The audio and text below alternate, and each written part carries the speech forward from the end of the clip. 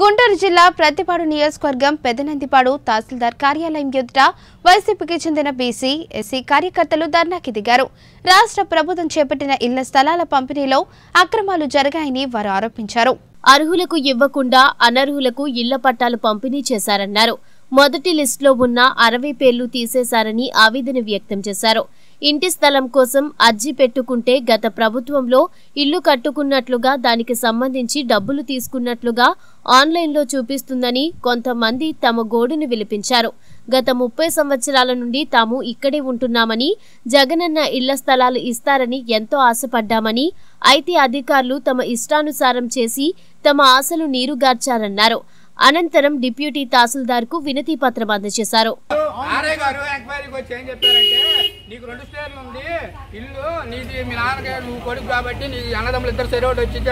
ఆయన ఇప్పుడు నాకు ఈయన అమ్ముతాను అంటున్నాడు.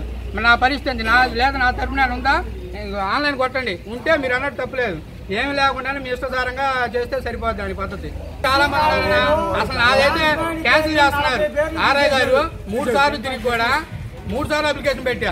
3 సార్లు పెడితే 3 సార్లు తిరిగి 2 స్టేర్లు ఉంది నీకు, నువ్వు అనర్హుడు అన్నాడు. ఎట్టా అన్నారు? నా ఆన్లైన్ కొట్టండి, నా రేషన్ కార్డు ఆధార్ కార్డు కొట్టండి, ఎట్టా అన్నారు చూపించాలి ఆర్ఐ గారు. నాకు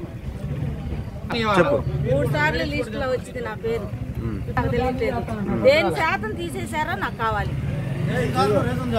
2 లిస్టుల్లో వచ్చిన ఎస్సీ కాలనీలో 40 పేర్లు ఫైనల్ లిస్ట్ అని చెప్పి పోయినసారి వచ్చింది. దాంట్లో ఉన్న పేర్లు కూడా 40 పేర్లు ఇప్పుడు రాత్రికి రాత్రి ఇచ్చేసి వాలంటీర్లకు కూడా ఇన్ఫర్మేషన్ ఇవ్వకుండా 40 పేర్లు తీసేసి ఇవాళ మేము అక్కడ పంచుతున్నాము, వాలంటీర్లను తెలిసి మీరు వెళ్ళి తీసుకెళ్ళి ఇవ్వండి అని చెప్పి వాళ్ళకి చెబుతున్నారు.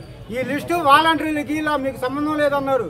40 పేర్లు ఎస్సీ కాలనీలు వచ్చంగా పార్టీకి సంబంధించి పార్టీలు తిరుగుతూ ఉండే వాళ్ళకి కార్యకర్తలు మెయిన్ కార్యకర్తలు లేని వాళ్ళు, ఇల్లు కూడా లేని వాళ్ళకి తీసేసారు 40 పేర్లు. టీడీపీ నాయకులు అయిన వాళ్ళు ఇళ్ళు ఉన్నాయి, ఉద్యోగాలు ఉన్నాయి, ఒక్కొక్క ఇంట్లో 2 ఉన్నాయి, వాళ్ళే ఉన్నాయి. ఇప్పుడు ఇచ్చింది ఎవరు? ఆ నాయకుడు తీసేసింది ఎవరు? మా పేర్లు తీసేసి నాయకుడా అధికారా ఎవరనేది బయటికి రావాలి. వచ్చిన వ్యక్తి ఎవరైనా చేస్తాం. అప్పుడు దాకా ఈ ఇళ్ల పట్టాలు లాటరీ తీయటం కానీ ఏది జరగకూడదు.